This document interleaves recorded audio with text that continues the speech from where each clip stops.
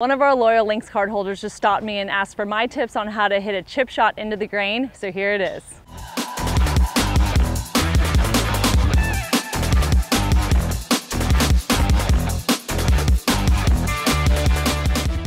If you've ever been short on hole number 2, you need this shot in the bag. The grain is growing into you and you have to be able to use the bounce of that wedge to hit a shot into that green. So here are my tips to making that happen. Forward leaning the shaft on a chip shot when the grain is growing into you is no good. That is going to engage the leading edge and you're going to do that digger and you're going to get frustrated. So leaning the shaft vertical, neutral, and dropping the hands lower is going to help engage that bounce.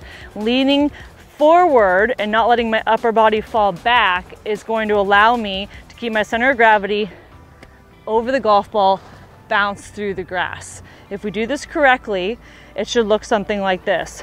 Ball forward, hands low, hands neutral, upper body forward over my left thigh. Notice how I turned through that ball and it just gave the grass a little bit of a haircut, and it gave it a little bit more because the grain was growing into me. Practice that shot. I guarantee you're going to need it out here at Monarch Beach Golf Links. I'm Jackie. That's your Monday Mulligan.